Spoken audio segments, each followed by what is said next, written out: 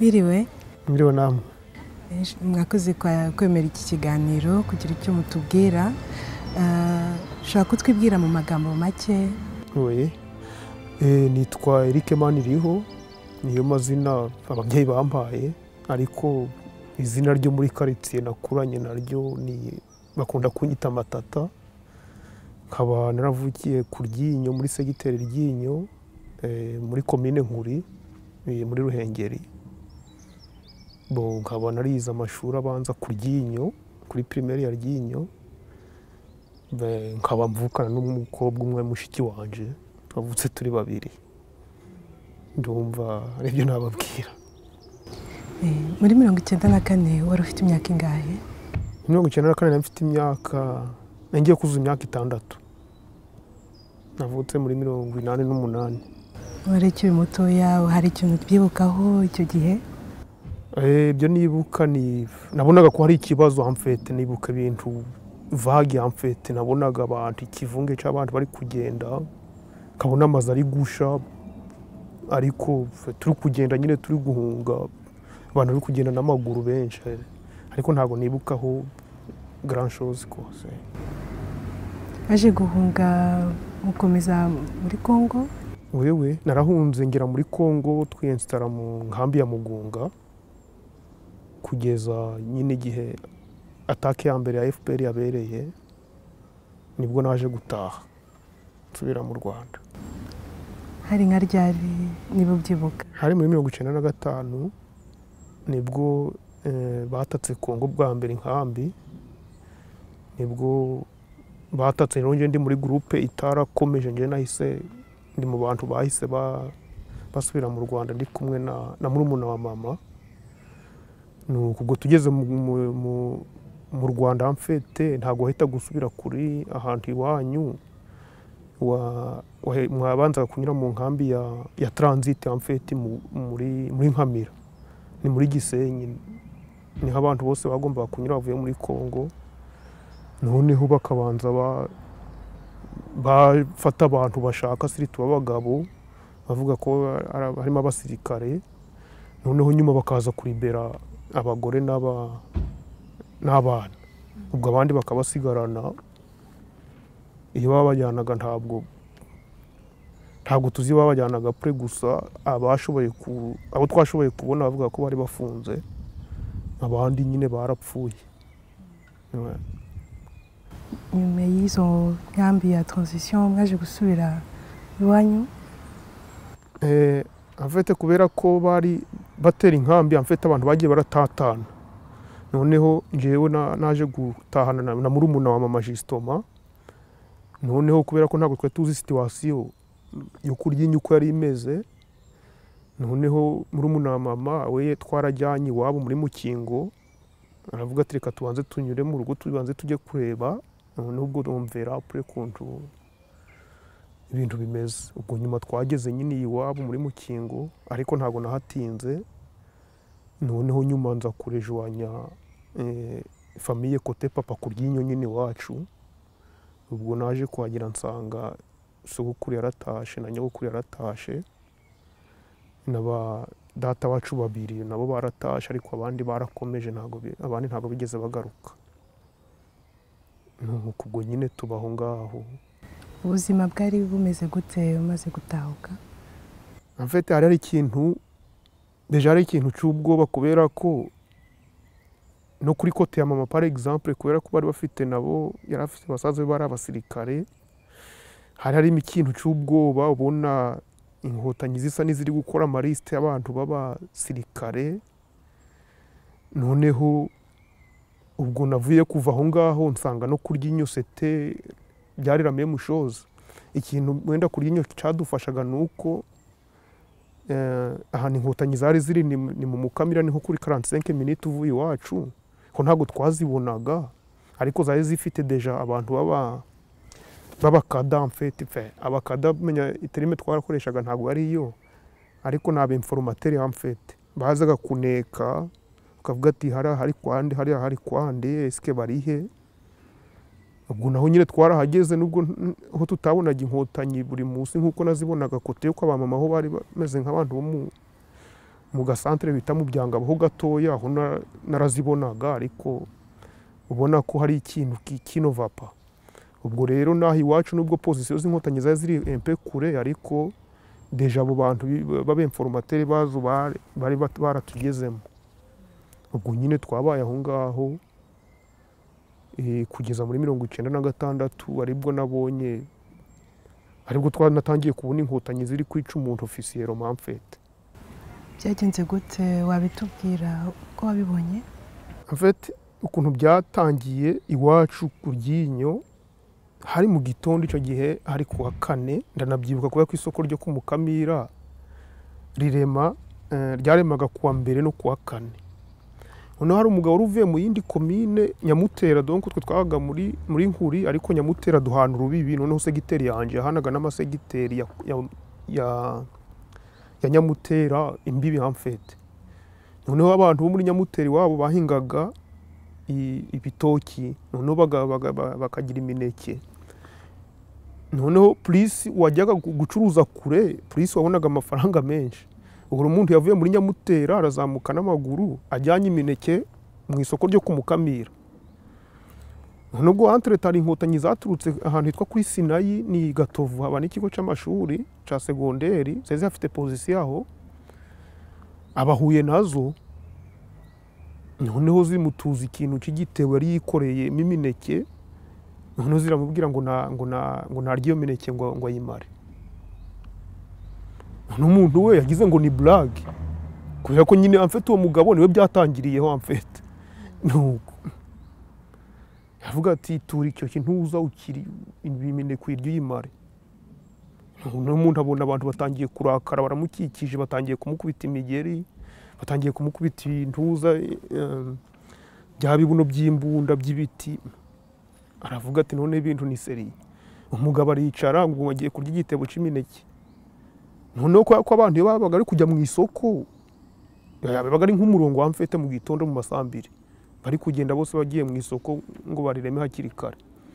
Noneho bwo bafashe umuneke wa mbere arawutonora, ararya, ari wa kabiri biba biranze. Nuko arababwira ati rero mw'abantu mwe, iki ni ikigeragezo mu mpaye, iyi mineke ni jewe deja wayitaze wayenze. Aravuga ati ni nkuko kwa kuntu umuntu ateka ibiryo akarangiza byamukubise umwuka, ntabwo arya neza. Aravuga ati naho nagira ati mineke ntabwo namara igitebo cy'imineke. Nuko inkotanyi ziramubwira ziti okay, batubwo turagufasha kuyirya. Tungo hari inyuma y'iwacu mu gasantere kitwa mu Bibanza, umugabo wa baramusatuye indarega, baramubaga, ariko abira nk'ihene. Nuko ubwo amaze gupfa, ntuko ukuntu twamusanze, bafashe cya gitebo cy'imineke kubera ko inda bari bayisatuye, basukamo imineke nyine mu nda, bitatonoye nyine igisebo cyose bagisukamo. Ubundi nyine abantu batangiye kumva umuntu ari kwabira, akabona abasirikare baramukikije, abantu batangira kuvuga bati none ibi ni ibiki. Abantu batangira kwiruka. Ubwo noneho babonye ko abantu batakiza, noneho batangira kurekura amasasu. Erega nuko nguko iwacu byatangiye ofisiye Roma muri 1996. Ubwo ikintu cyabaye nuko nyine iyo polisi yabaga aho ngaho i Gatovu, abandi basirikare bari hafi babaga ku Mukamira. Nubwo twarabonaga nta kurirwa uratinza kubera ibintu bari bakoreye uwo mugabo n'ukuntu nabirutse babakurikije amasasu, twabonaga inkotanyi tugahita dutangira kujya kote, abantu bakajya mu yindi kote nyine mu zindi segiteri. None abagabo bagasigara bari gucungana nazo, twabyitaga ngo ni ukuveya. Noneho zikaza zigasanga abantu bagiye. Noneho abagabo wenda bari bihisha quelque part bakareba iyo ziri kunyura, uhuye nazo zikamwica. Ubwo nyine abandi nabo nyine ubwo abandi babaga birutse, ubwo zikagenda mu mago gushakisha mu mazu niba ari nta bantu zigaheba. Nuko iwacu kurya ibintu byatangiye. Icyo gihe bazaga mu mago bavuga ko bari gushaka iki abandi. Nyine tumaze kwiruka zabaga ziri gushakisha abantu, ariko iyo urebye zabaga zifite cible y'abantu, amfite zifite deja cible y'amafamiye zagombaga guheraho. Donc niho zaheraga dayeri, donc yo kwinjira mu mago zaheraga kuri ayo kuri ayo mago abantu bari bafite abasirikare, abantu bari bafite abantu muri guverinoma za kera, niho zaheraga, niho zabaga ziri gushaka, ubwo zikabona none kujya kujagata mu yandi mago ziri gushakisha munsi y'ibitanda. Umuryango wawe nawe warashakishijwe, mwebwe mwabibayeho gute? Wewe umuryango wanje warashakishijwe cyane rwose, twabaye victime ya FPR, donc baradushakishije rwose banatwicamo abantu batari bakeya.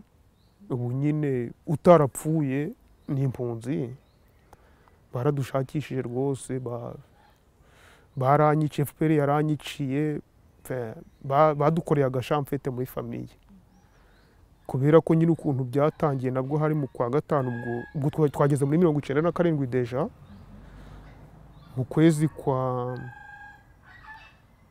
kwa gatatu deja umugabo wa mwene nyina wa nyogokuru, donc uwo mugabo yari muramu wa Nsabimana, donc yari muramu we, yewe yari atuye muri Nyamutera, uwo yari umukozi wa commune, uwo yari ari kugenda mu gitondo agiye ku isoko, en fait justement ibyo nibwo zifite amaliste, yaragiye mu gitondo agiye ku kazi kuri commune, amasasu pa nta kintu akoze, amasasu ziramwica.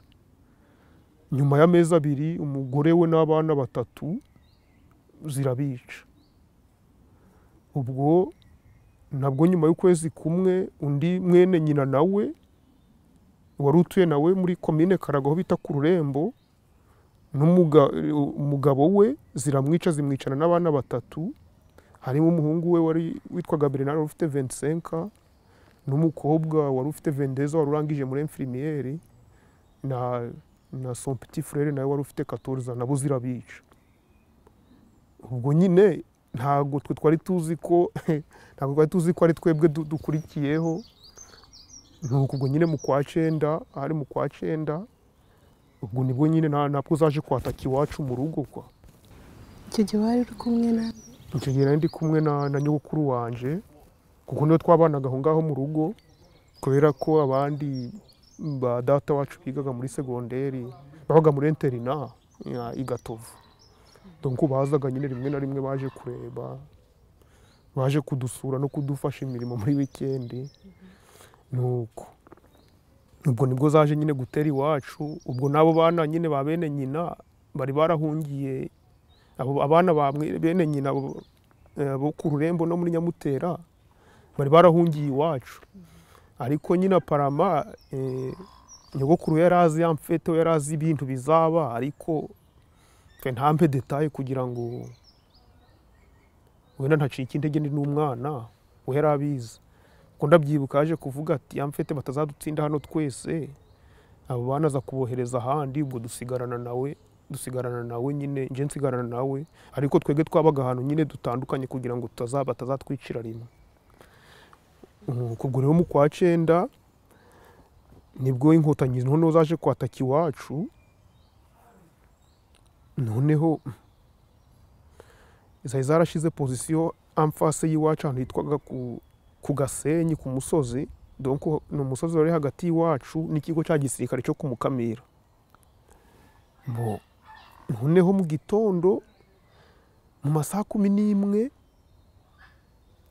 tugiye tubona inkotanyi ziri kuzinga ibintu, amashitingi ziri kuko zaragendaga zigahita zubaka amashitingi nyine kuri position yazo. Nuko noneho turavuga tuti tugize imana ira position iragiye, noneho turaryama, wenda kumukamira ni kure, zirajya kugira hano twaryamye.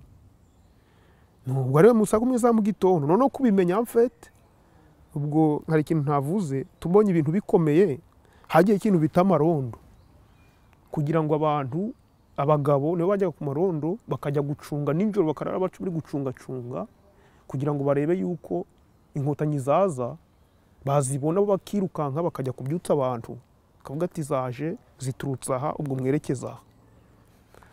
Nuko nyine ubwo twabimenye via y'abanyamarondo, baravuga ati inkotanyi zaje. Nuko tubona zikoreye ibintu byose ziraza. None inkotanyi zigeze ahantu habaga akantu karifuru k'imihanda 3 yahuraga, zari nyinshi pe, zigabamwe ibice. None igice kimwe kigana cerekeza muri Karago, ahantu bita muri Kirimbogo, ikindi gice kiza noneho iwacu, noneho kigeze iwacu hasi, iwacu habaga agasantere bita mu Bikingi, nazo zigabamo kabiri, nazo zimwe zirakomeza aho bita ku Kintu, haba agasantere abantu bajya gusengera, izindi zinyura munsi y'iwacu, munsi y'inzu mu muhanda wanyuraga munsi y'iwacu, noneho zijya ahantu twari twaraye. Noneho kubera ko ntabwo twararaga mu rugo, mfetse ntabwo twararaga mu rugo, twirirwaga mu rugo ku manywa, kuko habaga hari kubona turi kuzicunga, noneho apure tukajya kurara mu ngo z'abandi kugira ngo zitazahadusanga. Noneho kubera ko nyine aba ba informateri byageze aho bari bazi naho twaraye, dore inkotanyi zaje ziza aho twaraye, noneho tugiye kubona tubona inkotanyi zije ahantu twari twacumbitse. Garamera arambwira ati uyu munsi sinzi ko turazikirerega. Amfeto yarabirosantaga, arazi ko yari yarabimenye, ariko nyine bya nibyo abantu bakuru bagahisha. Nuko ubwo turiruka, noneho twirutse inkotanyi ziradukurikira, zifata imbunda mu ntoki ziradukurikira. Noneho ahantu twageze aho mu gasantere kitwa mu Bibanza juste aho nakubwiraga bagiye wa mugabo byahereyeho, hari umugabo twari duturanye nawe zaje kwica nyuma witwaga Froduwari, tuba turahuye ari kwiruka. Nuko naratubwiye ati rero umukecuru, mwebwe kubera ko zadusatire kuko ziri kwiruka c'était impossible ko twagomba kuzicika amfete. Avuga ati ubwo ziri kwiruka komsa wenda ziragana aho ngaho mu Gitaba. Mu Gitaba ni ahantu abacengezi bakundaga gukorera rupuriyo babaga bamaze kurwana, inkotanyi zari zihazi. Avuga none mwege mudeviye mumanuke hasi, ni ahantu hitwa mu Kiryamo, ariko ni mu Kabande uvuye ku gasozi ukamanuka hasi. Mwe mudeviye mugiriye hasi, ubwo wenda tuvuge ko bari gushaka abacengezi, nubwo wenda zirakomeza zirahita zikurikira nyine, ubwo zizi ko abacengezi banyura hariya nibo zirakurikira. Erega ubwo tuba turamanutse iyo hasi, ubwo nyine cyari ikivunge cy'abantu bari kwiruka, zatangiye kurasa. Twari deja ari segiteri yose, kuko icyo gihe segiteri rinye yose yari yatatswe, donc twari abantu ba segiteri yose ntabwo twari turi munsi ya 600. Abantu bari kunyura nyine inzira zitandukanye, donc ubwizo ndi kukubwira zagiye ziri kugana muri Karago, nazo zari kwica iyo ngiyo, naho ni muri segiteri yacu aho zanyuze. None ubwo ahantu twamanutse mu Kabande zaradukurikiye. None ako Kabande twamanutsemo, urabona structure yo muri Ruhengeri, donc ni imisozi après ni imibande.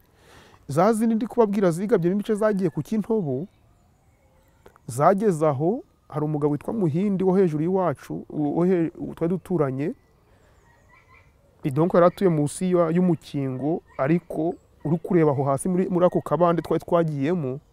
Izo zindi zazigiye ku Kintobo nazo zigabyemo groupe imwe, isigara ihagaze aho nyine aho ngaho mu Kabande twagiye, iri kureba nyine muvoma zose turimo iyo hasi. Indi irakomeza ijya ku Kintobo kuri centrale, nayo nyine bikikije nyine uwo musozi turimo. Noneho za zindi zadukurikiye zo ziramanuka zidukurikiye nyine iyo hasi. Noneho tubonye bitiyobeye, turavuga donc ni mu mubande, zimwe ziri hariya, izindi zadukurikiye, izindi nazo ziri kuri centrale ku Kintobo ziri kutureba. Turavuga rero tuti okay, niba bimeze gutyo, reka twege tudeviye tujye muri Nyamutera, ko twanagura bino Nyamutera. Noneho turavuga tuti reka tumanukire nyine aho ngaho mu mubande, yavemo wayo kuba watraverse ukirimo hasi utanyuze mu misozi, noneho ukajya muri Nyamutera. Turamanuka, tuvuze ngo tugiye muri Nyamutera, tugeze nyine nka kilometero 3, tuba duhuye n'abantu bo muri Nyamutera, niho bari guhungira iwacu, bari kuvuga bati kuva saa 9 z'ijoro savapa muri Nyamutera, ati bamaze abantu. Kandi twari tuje iwacu natwe byakomeye.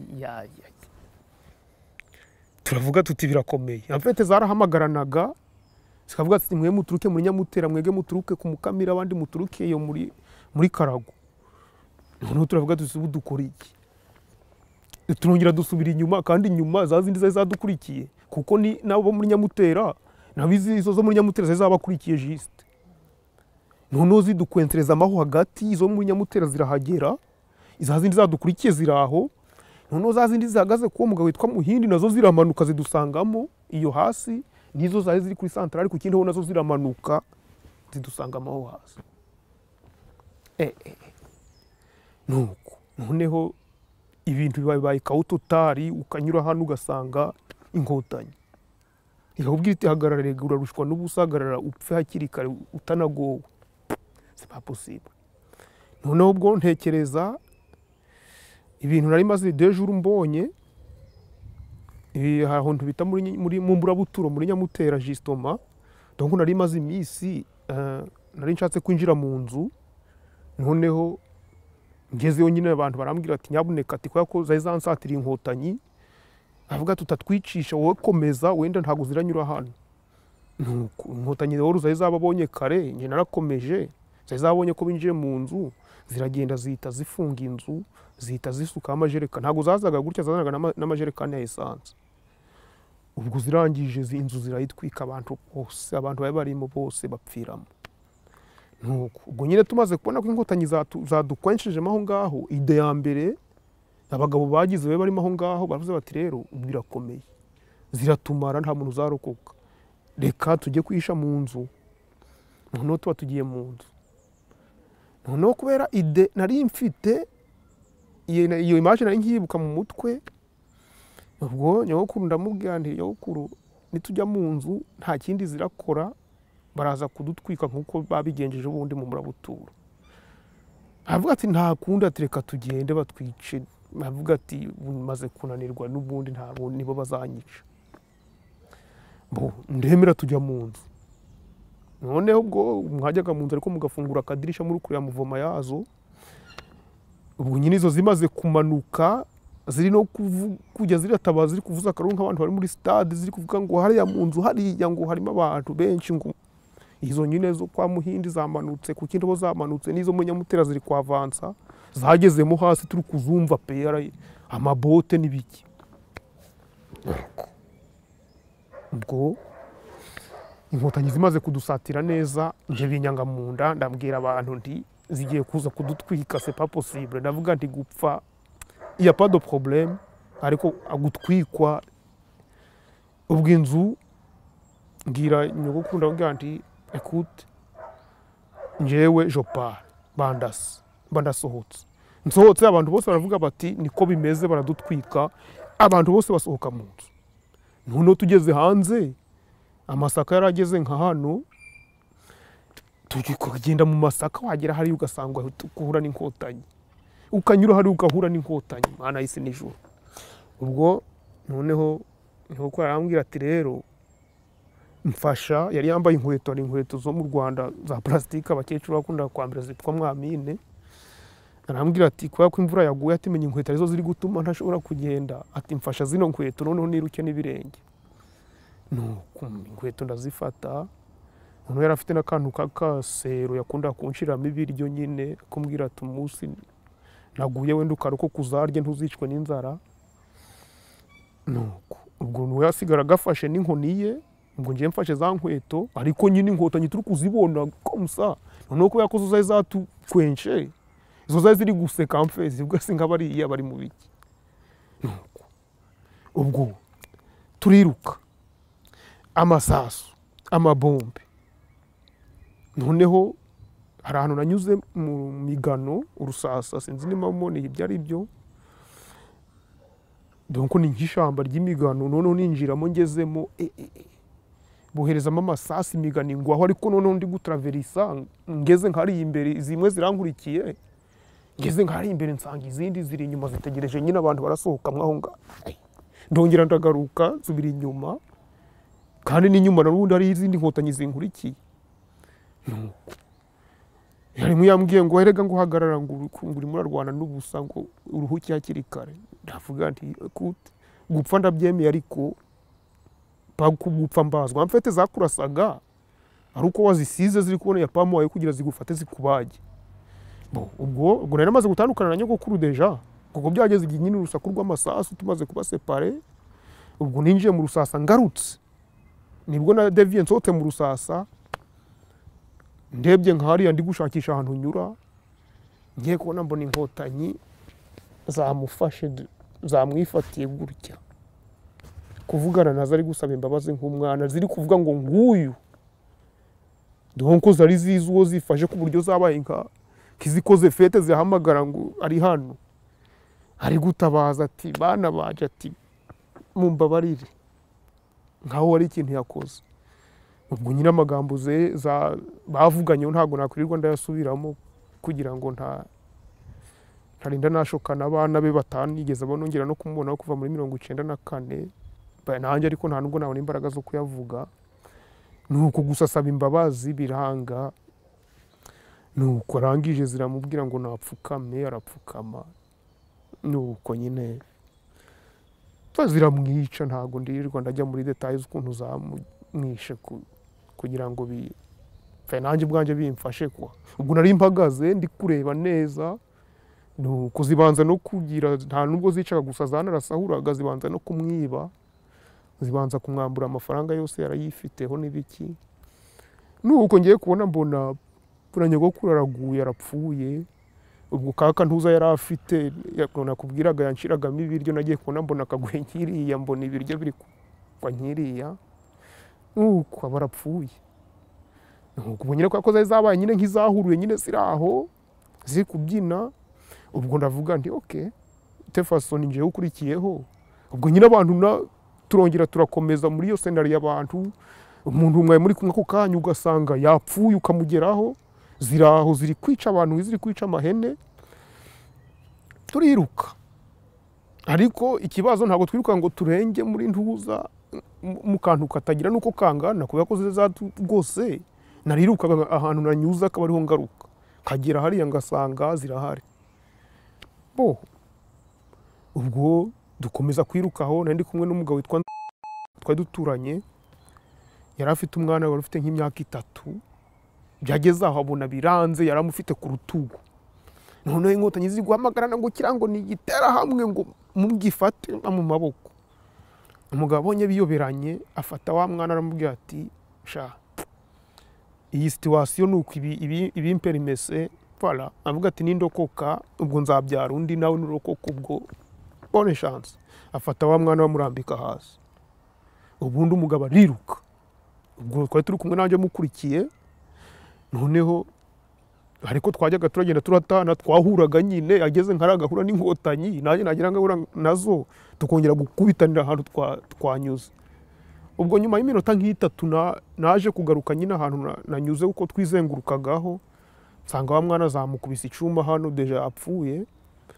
Donc urabona hari icuma kiba ku mbunda y'akarachinikofe, nico zamukubise hano mu mutwe, ubwonko bwasohotse. Ariko nyine ibyo byari ntuza, banavuga nti ninje usigaye Tefason. Donc nanjye nabona groupe imbere yanjye, navuga nti biri gutinda. Noneho n'amasasu yankurikiraga, sinzi impamvu amasasu atamfashe, Imana ikora ibitangaza. Nuko ubwo aho ngaho nyine twari abantu benshi abavuye muri Nyamutera ntazi, abo bantu biwacu, abaturanyi bose ukanyura ku mirambo ko musaba bapfuye. Ubwo kubera ko zose zikonsantiye aho ngaho mu mubande, byageze aho noneho abaturage bakwebye bihishe, bahagarara handi hejuru aho nyine zahoze, bari kureba ibintu biri kubera iyo hasi. Noneho kubera ko hari amasaka, hari akantu k'agatumba k'amasaka, abantu nyine kubera kutwirukaho twayavuye hanze, habaye nk'ikibuga wagira ngo nta myaka yigeze hamera. Noneho abantu bari kuvuga ati abantu baririya hasi bagendesheje. Noneho abantu baza guhagarara hejuru nyine ku musozi kureba ibintu biri kubera iyo hasi, uko bumvaga amabombi yo hasi, amasasu. Nuko babona abantu bari kwiruka. Noneho ubwo sinzi ukuntu nadeviye gutya, inkotanyi hari undi muntu zari kubaga w'umugabo, kuko mfite iyo zajya kubaga umuntu zazaga ari nyinshi. Urabona kubaga umuntu urota kugira ngo zimuzirike zimubage zabaga ari nyinshi. Noneho mba mbonye faye, noneho yo kuba nasohoka muri ako gaserike n'uwo mugabo nari twari turi kumwe. Noneho turiruka turazamuka, noneho inkotanyi ziradukurikira ziri kurasa, noneho uko zamaze kubona ko zitaradufata mfete. Noneho ubwo abaturage bari baje aho ku misozi nibo badufashije, baratwurira ndavuga bati courage, bati nuko byagenze, ati hano ntazi igihari, ati zose ziriyongeye, ati muzamuka, ati courage. N'ubwo nyirani n'umuntu wabonye arambenye arahamagara ngo matata ngo ngwino ngo courage, ngo abantu nyine bari gufana umupira kuri stade, akandi abantu bari gupfa hasi. Avuga ati nta kundi nyine nuko byagenze.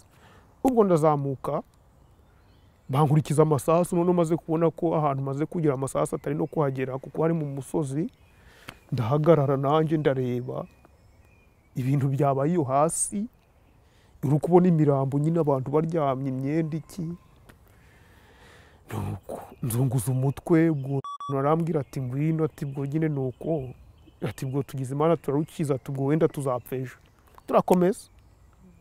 Ubwo aho ngaho ndi kukubwira mfite twari abantu basaga 400 barenga, twavuyemo turi abantu mu bantu basohotse muri iyo nzu.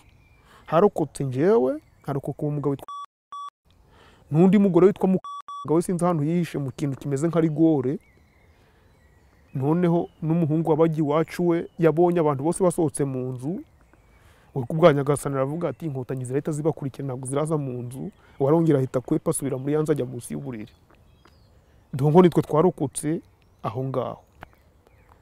Nuko ubwo nyine nje naje kugenda muri abo bantu bari gutabaza ku gasozi, naje gusangamo masenge. Dongo ni mushiki wa papa ariko kwa se wabo. Nuko aramfata none ko akore nabaye traumatize. Donc urumva twatangiye kugenda saa 11, donc twashoboye gukita aho ngaho muri ako muri uwo mubande, byari bigeze mu masaha 9 z'amanywa. Twahoze muri iyo muvuma komusa mu mvura y'amahindu. None harahita mfata aranyirukankana, aravuga ati si umwana, nubwo nataye umutwe kubera urusaku rw'amasasu n'imirambo nabonye. None ndiruka aramfata, ariko nashakaga no kumusiga kuko nabonaga ibintu byose nandi kubona ari inkotanyi. Aravuga ati ngiye kumuhisha kwa masenge, ahantu agiye kumpisha nyine kwa nyirasenge wa papa mu kandi gace zitari zageze, angezayo. Nuko ikintu nibuka nuko ariko ubwo angezayo, mbere yuko angezayo hari ahantu twahuriye encore izo nkotanyi nababwiraga zagiye muri Karago, twahuye nazo zigarutse. Ariko none hari habaye ibintu bya urabona bya niwaje biriya byiforma mu ntuzi yo hakonje, tutari kureba imbere tugiye twumva abantu bari kugenda n'amaboti imbere yacu. Nuko no uwo mukandura arambwira ati abo ntago baba ari abacengezi, ntago bishoboka. Nuko arambwira ati rero kugira tuzigwemo ngiye gufata risk, ati niba ari abacengezi turabimenya, ariko bari nkana imbere yacu. None baravuze ngo yemwe inkotanyi nta nubwo zadusubije, zahite zirekura bombe rokete. Uduhita dusimbuka iyo hepfo mu mubande, turongera turiruka iyo hasi encore. Noneho turaza kudevia kuri primaire yo kuryinyo, turongera ubwo nyine tumva ngeze iyo ngiyo kwa nyirasenge wa papa niyo nagiye kwihisha. Ariho ikintu nibuka ngerayo, nongeye kubyuka nk'ejo saa 3. Nuko ubwo nyine nyirasenge wa papa we yahise nyine agenda mu diligence kujya gushakisha umurambo. Nuko ko tubwiye bamaze kwica nyogokuru ko zari zishimye cyane, watubwira muri make impamvu zamushakaga cyane? Afite zamushakaga kubera ko yari afite liye direct na Nsabimana, nta kindi. Donc zifite amaliste y'abantu bari bafite abasirikare bakomeye, nicyo kintu cyaho zamushakiraga. Donc n'abana bendi na bene nyina n'abantu benshi zisha amfete, zisha abantu benshi muri famille kubera juste Nsabimana, abantu batigeze bakora politike. Nuko nyine nyuma ziraza niwacu zirahatwika rwose, urugo rurahindagira, hamaze ibyumweru 2 ari gusha. Nuko ubwo nyine urugo rwari rwihagije mu biribwa tujya gucumbika, kuko iwacu nyine hari haraguye kwa. Nuko tujya gucumbika nyine mu yindi segiteri, nibadutiza inzu abari barasigaye, niyo twagiye kuba. Nuko ubwo hari n'abandi babyara banje nakubwira bishe, babatsinda ahantu bita Kumurama, bari abanyeshuri Gatovu. Nabo nyine abantu bari babatunza agatoki, bari bagiye gusenga ahantu Kumurama bavuye mu kigo Igatovu. Ziragenda zibasanze Kumurama, umuhungu mushikiwe na musaza we, zirabatwika kubera isano. Ubwo nyine ubwo nabandi nyine ba data wacu bari aho, bageze aho nabo baza kubaho kura ko nabo bagomba gupfa, babagaho muri interina. Ubundi nyine bamaze guhamba nyine mama wabo. Nuko ariko hagati nyuma yaho nyine ameza ngaha prena, donc na sogokuru nawe zaramwishe. dongo muri distance itageze ku mezi 6 twapfushije abantu barenga 18 dongo byageze aho biba nk'umuco kanaka yapfuye okay mushaka uburyo mujya kumuhamba nuko ubwo nyine ikintu cyagize nuko amfete umuntu wadekaraye wabwiye babona ko na Bosco ko mama wawe yapfuye yababwiye ko nanjye napfuye kubera ko ntago amfete bumvaga ko byashoboka kubera ko abantu nyine bari bambonye ndi kuvugana n'inkotanyi amaso ku maso abo bari barokotse amfete ubwo nuwo mugabo twari twarokokanye ntago yari ahari nawe yarafite yagiye kwihisha ngo ababwire ko wenda narokotse nubwo nyine ba Bosco baje bavuga bati matata yapfuye na mama babo nubwo nyine bageze mu rugo hari umugabo nyine wagize initiative basanga nyine yazagejeje umurambo zimaze gukora ibyo zikora zigiye muri pose basanga umurambo wa mama wabo wageze mu rugo nuko barashingura none baravuga bati rero umushingure bamwe ariko bajye gucunga zitatugwaho ankoro natwe zikadutsinda aha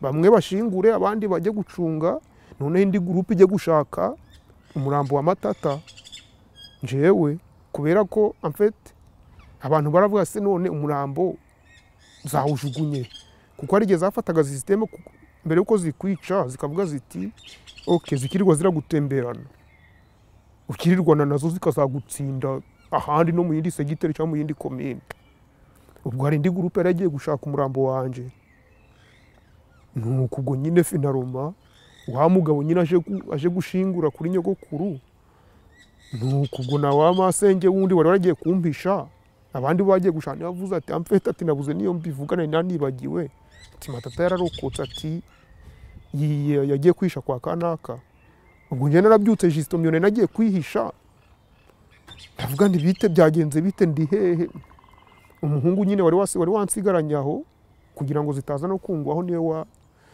wansobanurira ambwira ati amfete ati byarangiye ati ntiwanyu fini ati wageze hano ejo saa 11 abo none ntangira kwibuka none ndongera mbambaye nk'umusaza nkoro mpita mpaguruka ndavuga nti no ntago bishoboka ngiye kureba ko byagenze mba ndagiye ahita nkurikira ndagenda ngeze mu rugo nsunitse urugi rwo kwirembo imva niyo yanyakiriye mbona n'abantu b'abanyeshuri biganaga na ba Bosco nyine nabo bari baje kubatabara nuko mpita nikubita hasi nyine nuko n'abantu harimo n'ababonye bariruka kuko abenshi ntabwo bari bakabakura ko narokotse bavuga ngo ni umuzimu we nibiki nuko ubwo nongeye gukanga ubwo nari ngeze mu rugo mu masaha yine nsanga bararangije gushingura ubwo nyine ko nahise nikubita hasi kubera ntuza traumatisme nongeye kubyukana nabwo mu masaha 10 nibwo nongeye kugira nyine abantu barangira bati ubu nta kundi ubwo nyine sogokuru nawe nyuma y'igihe gito nawe ziba ziramwishe nuko ubwicanyi bwaje gukomeza gukomera wewe byarakomeje ubwo hari data wacu ubundi zishe nawe zimutsinze zamufatiye yarege mu isoko kwikora zimwicirayo nawe nuko birakomeza nyine ubwo abitidi ikomeza kubimwe inkotanyi tukazibona tukiruka noneho ubwo hari igihe nyine zakoze operation zakoze operation amfete turi kumva radio Justin turi kumwe n'abagabo noneho umugabo yari gukabuta BBC abaguye ku byombo byabo ariko hari nka saa 11 ubwo icyo gihe nyine nyogokuru yari yarapfuye deja twaramwibagiwe noneho ubwo muri operation niho sogokuru yapfuye noneho inkotanyi ziravuga ngo ziri guhamagarana ngo nimugera ngo kuri segiteri ngo nsaba Imana avukaho ngo igihumeka cyose mu kirasa ko musapare hazara umugabo kandi yari umugabo aravuga atari ku ibintu umugabo tugiye kubona tubona amarira arize noneho ubwo twe twabimenye ubwo urumva hari mu masaha 12 n'igice ko musa oro twebwere pauvre twari tuzi ko turavuga tuti tugize Imana tubimenye mbere oro zari zarabyorganije kera zizatugezemo zari ziri ahantu kereke pari mu Masaka ni mu mwaka cyo gihe aho ngaho hari muri fe ya 97 deje noneho turavuga tuti rero reka tujye guprevena abantu komusa tuhite twiyevakiwa tuve muri hano muri segiteri tuhite tujya kurara ahandi none kugira ngo tumenye ko zahageze kare zo zitegereje kugira ngo nyine bigere ninjoro mu masaha 8 z'ijoro kugira zifate nyine maximum y'abantu zibice zitanarashe amafuni noneho zimaze kubona muvoma bizarre ko abantu basa n'abari wo kura nibwo zahise zahuka mu bantu hakiri kare mu masaha 2 z'ijoro nuko ubwo zikomeza kwica nyine ariko ntago babonetse umwanya wo guprevena abantu ko bari mu mazu batetse abemeza kurari wabo baraharara abandi batangiye kwideparasa nyine gushaka rojoma ahandi mu zindi segiteri ubwo nibo zatangiye kutwohukamo kuva saa 2 z'ijoro turi kwiruka zisha abantu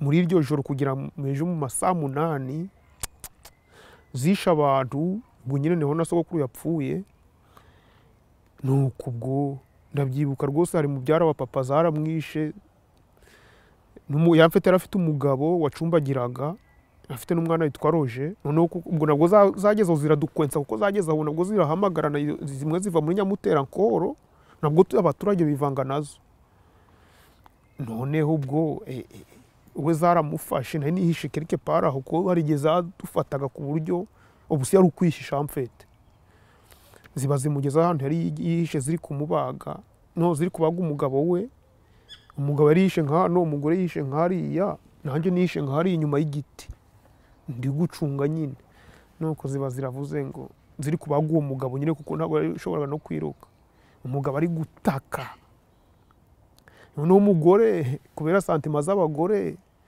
umugore afite umwana witwa Roje w'imyaka nk'ibiri nuko yumvise ko umugabo ari gutaka aravuga ngo Roje we ngo papa ngo ziramubaza ariko ari kusakuza nyine kubera na santima nuko ubwo nyine zitazumva umuntu aravuze zitazimwumva zimubonye nawe ziraseka naho ziragenda ziramusatura nyine ziramubaga na Roje umwana witwa Roje ubwo nanjye nari ndi nkaho quelque part ngiye kubona mbona zifashe indi direction nuko ari nabwo zabaze n'umugore wa ntuza buriya uba mu Rwanda rwarakabije umugore nawe yapfuye uwo munsi nuko ubwo nyine icyo gihe zica abantu nabwo ahantu hose wanyuraga ugasanga ni imirambo ku buryo hari ahantu bigeze gushingura urugo rwose bahita banafunga barugarira kubera ko nta muntu wari usigaye zirugarira abantu barugarira nyine famiye y'abantu 8 bose bapfuye umunsi umwe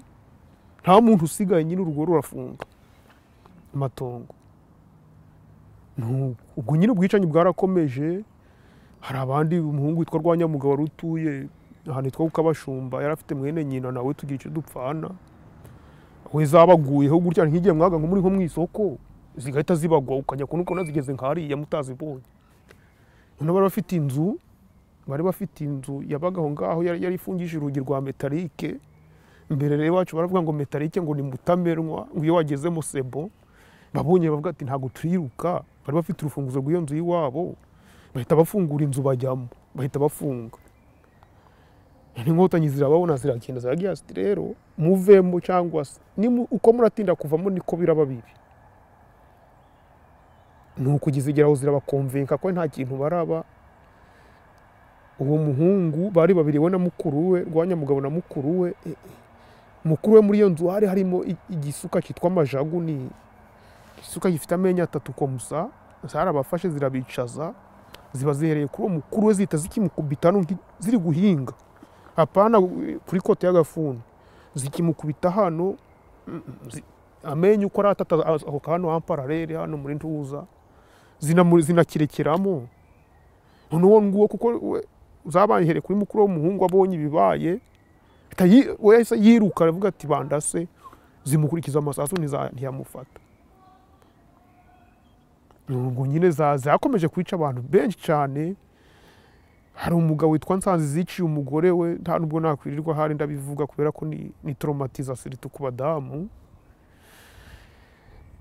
ko ari mu mfu nawe zamaritse abantu nanje ku giti canje wanamubonyeho nuko nundi mugore w'umugabo wari responsable wa segiteri wa serire yacu witwa nawe wari utwita umwana w'amezi nka 7 nawe zaramufashe ziramusatura uruhinja zirushira hano narwo zirarusatura. Nuko ubwo birakomeza nyine tuba twinjiye muri 98 kugira aho nyine twagiye kubona tubona indege ziraje. Indege zazaga zije gukora iki? Indege zaje zije kurasa abantu, kurasa abaturage, indege za gisirikare. Indege za gisirikare? Oui, indege za gisirikare zaraje kurasa abantu iwacu. Kandi nta kintu abantu bakoze. Niho ukuntu byagenze nuko en fait ukuntu zicaga abantu nta kintu bakoze. Byageze aho abantu bari abasirikare ba gisefari avuga bati rero nta kintu mwakoze, ntago bano bantu barakomeza kwica abantu komusa. Nubwo bashaka imbunda wenda sinzi niba bari warazihishe n'ibiki, nabandi bagabo basanzwe akavuga ati natwe ntago tuzapfa nk'imbwa, niba hari imbunda natwe muduhereze. Voilà. Nubwo byagenze gute, inkotanyi zaraje nabwo zije kwica abantu. Noneho baravuga ati twebwe ntago tuzatuma abantu bapfa gutya, kuko hari igihe muri segiteri yacu, hari igihe zakoze operasiyo muri segiteri yacu Ryinyo, Kintobo, nitwa Rukoma na Gatovu, hapfa abantu 400 abaturage. Noneho abacengeza bavuga ati noneho ntago tuzongera kuzitegereza mfete kutegeza kuzica abantu komusa, ntago tuzatura zicunga nta muntu zazica, ubundi nyine turwane birangire. Ubwo rero niko byagenze, zaraje zije kwica abantu, abacengezi barazitega mbisikade, baziteza mbisikade hari nka 2 za mu gitondo. Ubwo tugiye kubona zasubiye inyuma, tugiye kubona tubona zazanye d'abord ubwoko bw'imbunda bwose bubaho bushoboka, za burende iki nuko zirabombarida abantu mu baturage, turiruka tugeriye muri Nyamutera, amabomba ari kudukurikira za katiwusha. Hari imbunda bazanye niyo yabanje gutangaza abantu, turi kuvuga tuti noneho byakomeye, tutazi ko indege zitwibikiye, mbere yo kurasa yabanza gukubita imirabyo nk'inkuba mfete. Ndiho kuvuga noneho ibi bintu ni ibiki.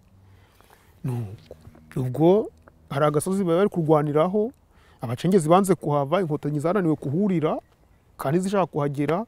Ubwo zihamagara amaramforo yose ashoboka muri Kamuhoza hehe, amayinite special byose biraza biranga.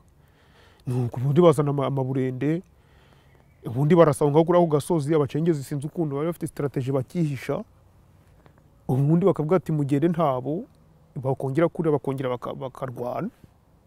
Nuko baravuze ngo ubwo nyine twe twaramaze gufata strategy noneho yo gukabuta ibya byombo byabo. Noneho abantu barakabuta ibyombo n'uturadiyo, bakakumva bari kuvuga ngo no ngo haduyi ngo muri segiteri ya Ryinyo ngo ari kuzuka ngo ntago bapfa.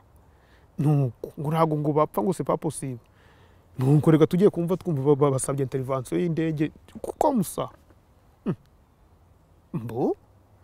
Nubwo nari kumwe na Bona na Bosco, arantu twari turi ku gasozi nyine, ariko nyine amasaha ibyo byakatusha bikirasa. Nuko ubwo turi kugenda turi hafi ya kote ya Nyamutera, turavuga tutireka turebe uko birarangira. Tugiye kubona ubwo hari n'abandi bahungu babiri biganaga na ba Bosco bitwa Kabira na mwene nyine twagira, turavuga tuti ntago byashoboka ka meme indege mukanya nk'isaha. Ubwo nyine bigeze mu masaha 8 tugiye kubona tubona indege 3 mu kirere za gisirikare. Noneho Bona baravuze ati kandi ati babahungu ati ni seri ati giza ati ziraje ati zije kurasa. Ubwo nyine mwe muri ba data wacu yitwa Bosco aravuga ati ariko Bona ati tukajura hahamura abantu turabona bishoboka ko baza kurasa indege hano uti no. Bona ati yanyabaza ati ibintu birakomeye. Bona rero yarazi kwiruka abarasimbutse, asimbutse mba ndamukurikiye. Ubwo Bosco wenyine nawe atangiye kuba ntuza, bagiye ku ruhande gato. Nuko tugiye kubona tubona indege ziratangiye gucurama, zabanza gucurama. Noneho umunsi ukabanza watumuka, ubundi bombe ya mbere indege ziba ziraguye. Mwana y'isi n'ijuru, urusaku rw'amasasu tutamenyereye rwa bombe z'indege, abantu naho bari bihishe bose baraturumbuka bariruka. Noneho turumbuka turi kwiruka mu kivunge c'abantu, izi ndege noneho ziradukurikira ziri gukubita amabombe mu bantu. Umuntu wawe muri kumwe ukamugeraho nk'ariya yacitse akaguru, indege amfete zaramanuka ngahani ukareba n'abantu barimo kubwo abantu zageze ziri kurasa nyine mbona abonye ko birangiye turi kumwe aravuga ati mukagira imana mwe ariko apfukama ariko ati ko ndi umuturage timunshaka hiki ngo zizamwumva se bombe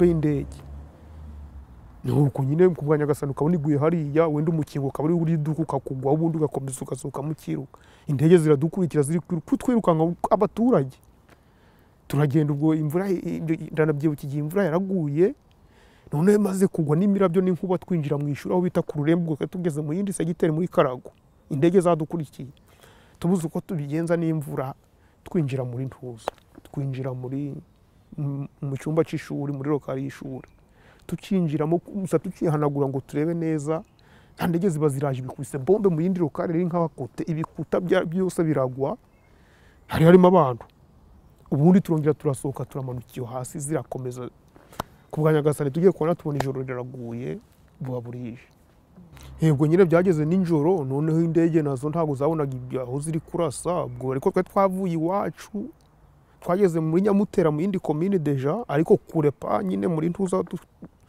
duhana urubibi twageze kure kameme ubwo hari umugabo witwa niho twagiye kurara nyine niho waducumbikiye warutuye hasi nawe mu kintu cyo mu mubandi yo hasi nuko ukiye mu gitondo nyine urumva twirukanse nta muntu wari wariye turavuga tutireka tujye kureba noneho turazamuka n'amaguru nuko nyine kubera n'inzara tuzamuka turi gushaka imyumbati yo muri Nyamutera bahingaga n'imyumbati tukajya mu mirimo y'abaturage tugahekenya imyumbati nibisi ya gitamisi ngo ni gitamisi turazamuka tugeze nyine aho ngaho dusanga inkota nyine zarakamejeje noneho ziracari aho ngaho iwacu muri segiteri noneho ntago zishaka no kuhava pare contre ziri gutwika amazu ziri no gusahura nubwo mfete zabanza gufata mbere yo gutwika zabanzaga mu ngo zifashije zabanzaga no gusahura nk'inka zarazitwaraga zikaza kuzirya nubwo nyine par exemple nyiwacu bahatwika zazanye kajugujugu zikwe mu mukamira zifata ibintu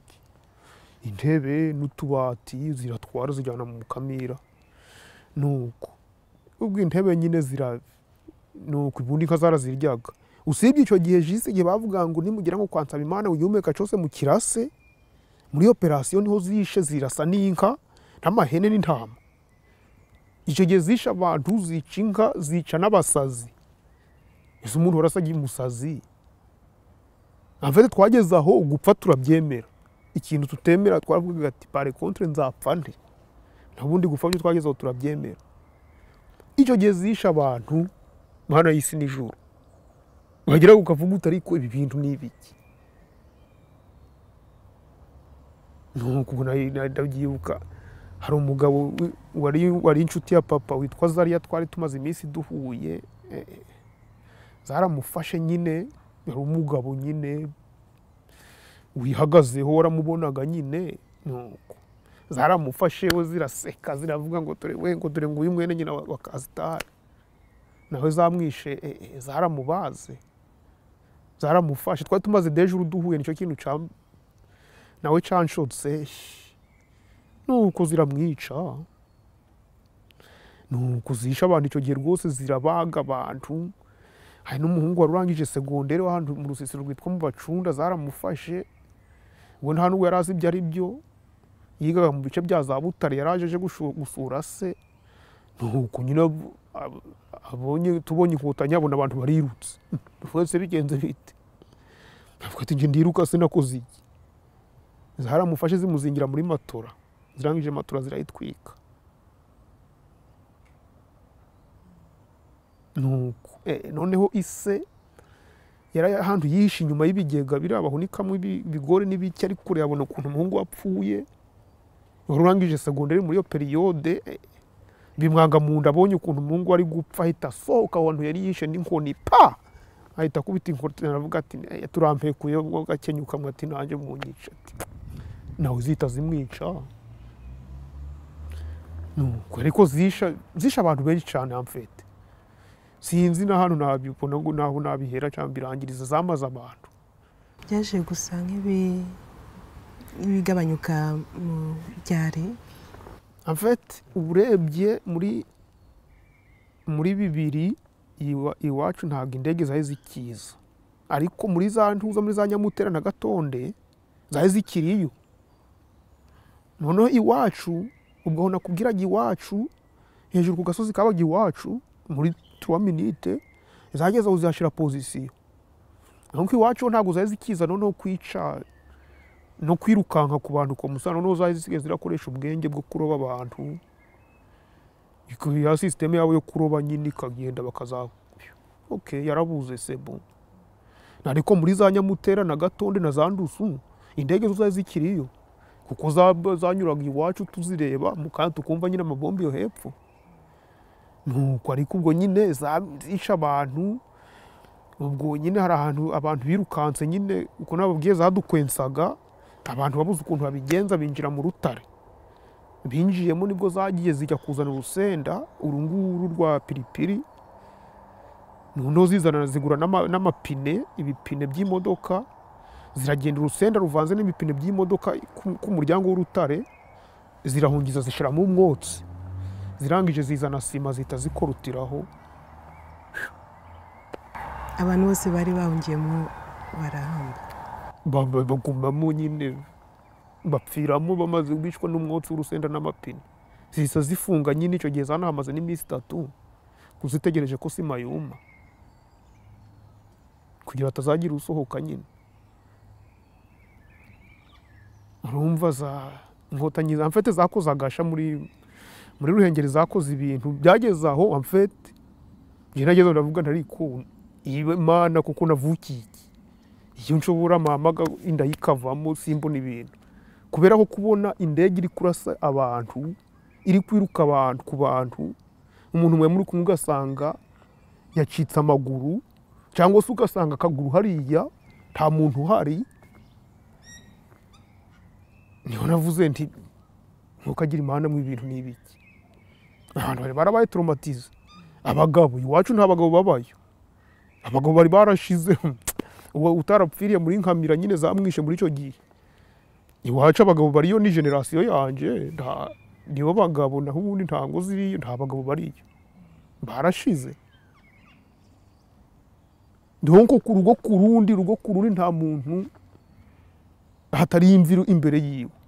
Noneho urebye abantu bapfiye ahantu muri za Nyamutera bita muri za Mubayo na za Mburabuturo, musi y'imikingo byageze igihe ugasanga umuntu yarapfuye, wenda yaravuye mu yindi commune ntuzi ni yava, tumuzi zaramwishe, bagahita bashira musi y'umukingo bakaricara mu mukingo. C'est bon. Hari ibyobo byinshi nzi kaho babyarabanye nakubwiye batwikiye bahambye mu cobo kimwe ari abantu 16. Ahantu bahambye ndahazi, bari muri 16 barimo. Ubwo muri icyo gihe bapfuye ahantu baguye muri za n'ahantu bita ubwo ni muri ibyo bice bya ntuza. Icyo gihe bavuga ko hapfuye abantu 390 ariko 98 zari impinja. Inkotanyi zabishe. Donc abo babyarabanje bagwe bari babahambye mu cyobo kirimo abantu 16.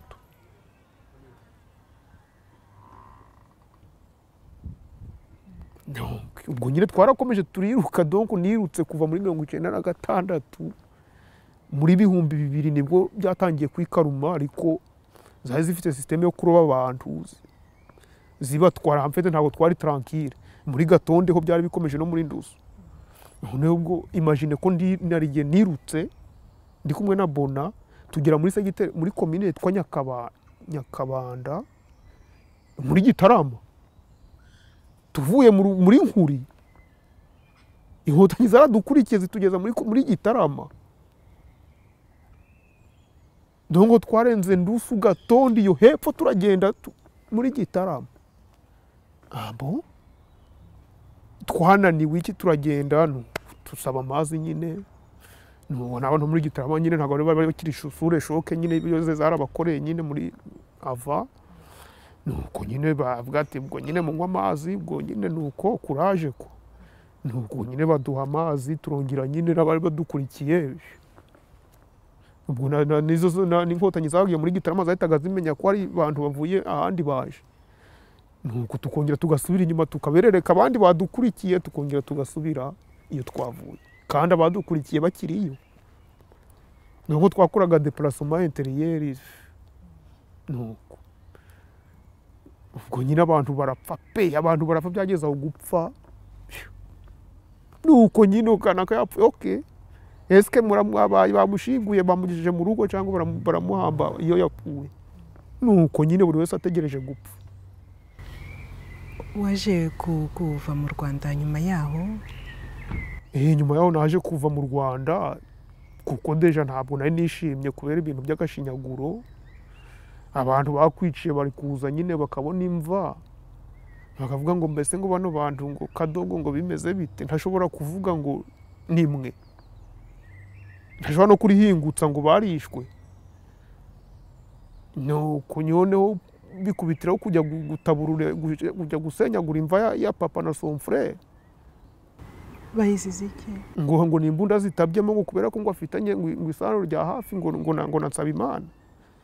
Donc ibyo bikaba ko musanga uri kujya gutaburura iyo ni shock igize. Ubwo nyine mbonye ibyo byose mbibonye kandi ibintu bakoze nyuma. Nuko nanjye mbona ko nari maze no kurangiza secondaire bari bamaze hari ibintu bashatse kumbeshera byagombaga kuncisha umutwe. Nuko ndavuga rero nubundi byahereye kera donc nta mwanya ngifite muri kino gihugu ubwo nyine duhitamo gufata inzira y'ubuhungiro nk'abandi erega tuba duhunze gutyo nyine abandi bore barahunze kera nyine ubwo ninjye na mushiki wanjye twari dusigaye tubonye ko nyine bagiye kuduca umutwe bavuga tuti ni ukugenda ubwo tugenda ubwo nyine tuba turahunze. Ibyo byose wanyuzemo ayo masasu wahoze wumva uno munsi hari igihe bikugaruka hari therapy mbese waba warakurikiye cyangwa umeze utu no munsi? En fait ni image mbona en fait buri gihe mbibona nk'ibintu biri kuba hari n'igihe mbirota rwose nkabyuka mu mutwe byivanze sita ibintu by'indege hari igihe binzamo gutya ndyamye nkavuga ndi mana y'isi n'ijuru ngasanga ndi kwirukanka ameze nk'umuntu wazo uri kwiruka nyine nabizi ibyuya ndi kwahagira ariko na mfete ni ibintu binzamo buri munsi ntabwo nshobora kubyibagirwa mfete ntabwo bishoboka ntabwo nta bintu by'abantuza nigeze njama ariko nabonye nta kintu byampindura wamfete usibye ko nyine navuze reka wenda mbivuge hari abantu bagiye barambwira rero ifu kugira bivuga komesa bizagira aho bigire kubera ko ntabwo nabivugaga pare contre igihe nabaga nicaye mu bantu bavuga ibintu byo mu Rwanda bavuga ibintu by'inkotanyi bakabona mpinduye isura cyangwa ndahagurutse mbise ngenda nta kintu mvuze ubwo nyine abantu barambwira rero ni ukuzabivuga ufirame zire bizagira aho bishire sino bizakubera ikibazo gikomeye kwa nukwerega na desize kuvuga ngo mbivuge ndebe ko ari ikintu byazamfasha skeni antuka ndabyumva deja inkotanyi yarashe nyogokuru n'ubu duhuye navuga nti wewe image buri gihinza mu mutwe ndamubona rwose ngavuga nti noyo nubwo nyere ko ikintu cyanciye intege vraiment gufungirana abantu mu rutare kandi urwo rutare narwo nangiye kurwinjiramo en fait no gutwikira abantu mu nzu mfete umuntu apfa umunsi wageze ndabona nagiye kurwinjiramo inkotanyi zaradukurikiye mpageze nsanga umurongo mbona ko ndajya kuhagera zahageze nje ndakomeza ubwo rero mu bintu byanshotse vraiment kubona indege iri kwiruka ku bantu abaturage kubona umuntu azagafungirana umuntu wagiye mu rutara gafunga kubona ufate amajerekani ya essence ugatwikira abantu mu nzu ubwo usibye abo ngabo nakubwiye bamuburabutura hari abandi 340 ahantu bita muri Humiro naho ni muri segiteri yacu nabo zatwikiye mu nzu bo bari 340 umubare ndawufite ndawuze ariko bakavuga ngo bari kurwanya ngo nabacengeze hasa abacengezi baye hari n'igihe mfite hari ibintu bitaga zitaga songamane zafataga abantu zikagenda zikabicaza ahantu ahantu zadufashe noneho nta bw'inyagamburiro twabonye zitujyana ahantu zabyita ngo ni muri songamane turicara ahantu mu gasantere zituhamaze iminsi 3 nta muntu uri kurya impinja ziri gupfa kubera inzara umugore adashobora guhereza umwana jamais imvura iri kutunyagira zaradushizaho zaradukikije ibifaru za burende noneho hari ahantu zagiye zituryamisha hasi ziri kutubwira ngo nizuterekana abacengezi ngo ziratunyuzaho intuza burende noneho ziraturyamisha gutya ku murongo reba ifuri y'abantu umwe aryamye komusa burende igaturuka hariya nyine nguje kunyura ku bantu mana y'isi n'ijuru abantu bavuga ati mwokagira imana mwe tugatabaza ati nta bacengezi bari mu hano.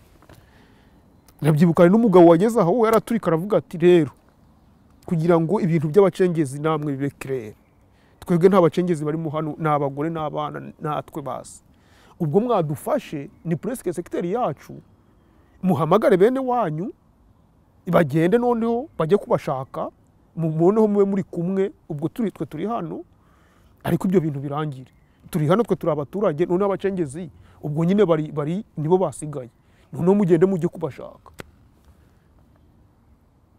Inkotanyi zikatureba zigaseka ngo ntago ngo muzi ibyo muri kuvuga ngo mugomba kutwereka abacengezi aho bari.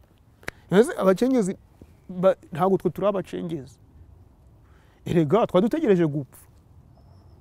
Sinzira umugabo yarababwiye ati mugende noneho ubwo tumwadufashe turi abaturage muri kubibona none mujye kubashaka mubafate. Inkotanyi ziratinya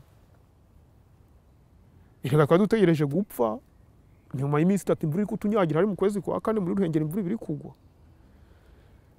ku bwa Nyagasani nibwo abacengezi baravuze rero tugiye gukora indereri bari abantu bangana kuriya barapfa.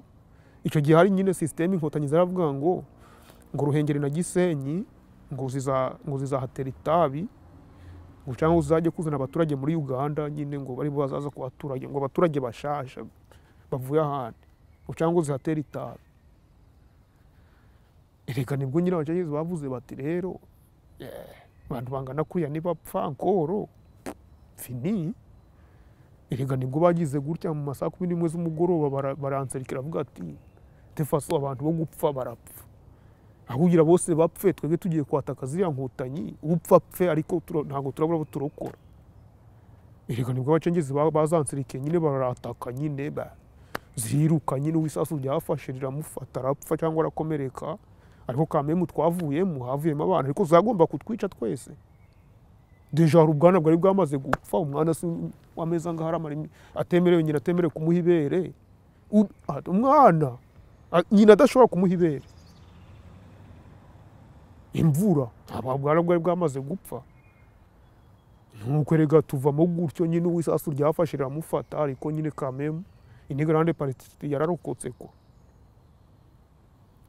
ariko nyine za inkotanyi zisha abantu amfite abantu bo muri Ruhengeri baracecetse ariko ugeze muri ryinyo urase kugapfa uravuga uti buri rugo imva kandi nta muntu ugira ikintu akubwira usibye ko muhura mugaseka nawe nko mugabo twarokokanye racariho yarandebaga nta nubwo twabivugaga yarambwiraga ati courage sha gusa ubwo ngamenya ibyo ambwiye ubundi tukagenda. Naho inkotanyi zisha abantu hari umukapiteni witwaga Rugambwa ntago nzamwibagirwa ngo Rugambwa ari umugome pepe yisha abantu muri Kuri yisha abantu muri Mukingo ku buryo ubajije umuntu wo muri Mukingo cyangwa muri Kuri cyangwa muri Nyamutera kamubaza uti Colonel Rugambwa kapiteni Rugambwa nyuma aje kuba majoro na Colonel abantu bahita kugira ngo merci beaucoup yisha abantu we yarabagaga gusa ariko uziza abantu iki ntaga ninje wamurashe ntago nari umusirikare yaguye muri ambiskade bamurasisasu rinyura hano umuntu urashwanyuka amaze gukira we yaravuga ngo ngiye ngo nzumvikana ngo n'umuhutu ngo kuryinyo ngo muri Ruhengeri na Gisenyi ngo aruko ng'umunwa wanje ngo wasubiye uko mama yambyaye. Yisha abantu ndavuga nti mwokagira Imana naramwiboneye n'amaso Mana y'isi n'ijuru. Yisha abantu ageraho yari nka petit déjeuner en fait. Ikintu cyose cyabaga ahita avuga ngo ngo abo ngo bavuye kuryinyo, agahita azana batayo arasa. Hari none twagiraga ibyago, hari n'ibintu by'ibishangi iwacu, n'utuntu tw'utuyaga bataga bajugunyamo nyine mu kiyaga sebo. Ubundi nyine n'udufuni, abagore bo nibo twari udufuni gusa, n'abandi bagiraga ibyago bakabafata. Urumva ariko Rugambwa yigeze kwica abantu ahantu bita Yabereye muri Mukingo. Hari umuhungu nigeze kumva ari kumuvuga, nanjye ndahita avuga nti niwe pe. Kubita abantu imbaho mu mutwe zitwa imbabari, n'utubaho tuva ku giti ko musa, iyo bari ababaji bari kubaza akaba gatyaye kameze nk'umupanga. Kubita abantu mu mutwe kwa musa ubwonko bugahita bujya hariya. Ariko umubaje umuntu waho ngaho akubwira uti umuntu yitwa Munwa, twamwitaga Munwa, uramuzi? Ahita aba shoke kubera ibintu yakoze. Sinzi niba akiriho, niba ariho, yewe Imana izamufashe, Imana izamwifashiriza kabisa. Ubwo nyine ubwo hagati aho, ubwo ndi kukubwira kote papa, kote mama mubwiye muri Mukingo byari shonaho. Nawe hari mubyara wanje zabaza ufite imyaka 21, arangije secondaire ari kumwe na karumuna ke kitwa Devota. Nuko nyine nawe zabanje kumukorera ibyamfura mbi nyine, kumufata ku ngufu n'ibiki. Ubwo zirangije zibatera ibyuma nyine bombi nako karumuna ke. Niyo ngiyo nyine muri Mukingo. Ngayo nguko ay'inkotanyi nibirebire nta byazamara iminsi ngahira, ntago babivuga ngo birangize. Njya ngushimire kuba washoboye kutuganiriza kuri témoignage yawe. Ngira ngo hari benshi bishobora no kuzafasha nabo kugira bazavuge wenda nabo. Njya nkubaze, hari message wumva watanga nyuma y'ibi byose umaze kutubwira, nk'uko ubona u Rwanda rw'ejo mbese kuba tureba? Je message natanga nuko Abanyarwanda ntabwo Abanyarwanda baremeye kwica na mfete. Message rero natanga nuko Abanyarwanda buri wese nta muntu n'umwe utarapfushije umuntu kandi umuntu yishwe. Rero message natanga nukugira ngo abantu boroherane, abantu bose bagira uburenganzira bumwe. Umuntu wese wiciwe, yaba ari inkotanyi zica abantu, interamwe zica abantu, kandi abantu bose iyo umuntu apfuye yishwe aba yishwe. Rero birababaje kugira ngo umuntu yumve ko abandi bantu batapfushije. Ibyo bintu nibyo biteza n'ibibazo nyuma mfete. Navuga rero Abanyarwanda ntabwo bapfushije, bakwiye kugira uburenganzira bumwe, tukoroherana, ubundi ubuzima bugakomeza nyine. Ndumva ariyo message natanga. Naho kuvuga ngo kanaka ngo wazibukuwe undi nta burenganzira afite, mbona bizatera ni ikibazo gikomeye en fait. Ni ikibazo gikomeye gishobora no kubyara ibindi nyuma, kubera ko ntabwo wabwira umuntu ko ari avuga ati kanaka afite uburenganzira bwo kurira, orunjeyo sinshobora kuvuga umuntu arambajije ari we wishi wacu ngo uriya ninde uryamye hariya byagenze bite, ndenka pabure kumubwira ngo nimwe nkavuga ibindi. Nyuma y'ibyo ukagenda ukajya umuntu wapfuye mbere, kinariye navuga n'ibyo mu Rwanda wapfuye 4 après 5 ya Genocide, ukajya gutaburura imva ye. Ubu ntago nzi niba ntuza umurambo umubiri wa papa na somfure, ntago nzi niba iskira cyaramwe aho ngaho. Je ne sais pas. Rero icyo nasaba nje na message natanga nukorohera na mfete. Abanyarwanda dufite amateka yihariye, twese twarapfushije, ubundi ubuzima bugakomeza. Ubundi ndangiza nihanganisha imiryango yabuza babo nyine keza so muri 94 muri Genocide, keza suwa muri Kongo n'ibintu byose byabaye nyine iwacu abo twarokokanye nyirubwo no kwihangana bose ndabihanganisha abantu babuze ababo ubundi tugakomeza etape yindi y'ubuzima kugira ngo duhore kwicwa n'agahinda numva ari ibyo ariyo message natanga kuri buri wese murakoze namwe kandi kuba mwashoboye kunyakira